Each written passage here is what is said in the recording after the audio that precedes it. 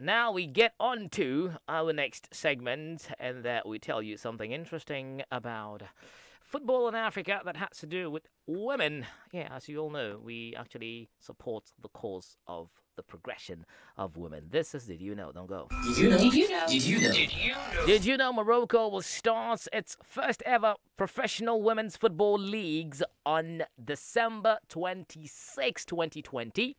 That's 10 days from today. Interesting. It's first ever. It's never happened before, but it is about to manifest. Now, the Royal Morocco Football Federation unveiled their 2021-2024 development plan in August 2020. That was last August, charting a future path for the growth of women's football in the country. Now, this is actually an initiative by CAF, yeah?